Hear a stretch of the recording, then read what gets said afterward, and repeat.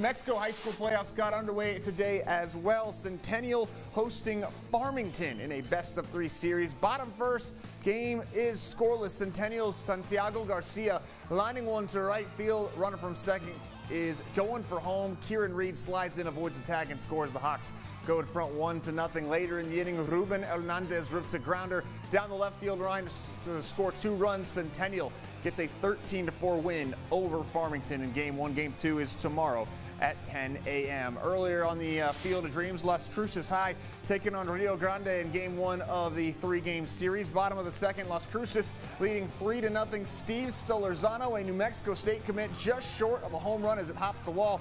He settles for an RBI double. Same inning. How about Zakai Hawkins, a Utah commit, hitting one over the head of the center fielder. This one an RBI triple for Hawkins, also a very good football player. Las Cruces High takes a 15-5 win in Game 1. Game 2 is tomorrow at 10 a.m. And over to Centennial softball. The Hawks entering the playoffs as the top seed in 5A, undefeated on the season, playing Capital at the Field of Dreams. Bottom of the first, Hawks up 2-0. This is Amanda Valles making it 3-0 with the solo shot to straightaway center. The Hawks would extend their lead. Later on, it's Caprice Barella on a roll on the circle. That was one of 13 strikeouts she had on the day. Centennial dominating 11-0 to advance to the next round. Mayfield softball collecting a 13-7 win over Albuquerque today. Up next, Mayfield will face Centennial in the first round of the championship bracket next Thursday. Wrapping it up with some more New Mexico high school baseball scores in 5A. Volcano Vista over Oregon Mountain 12-2.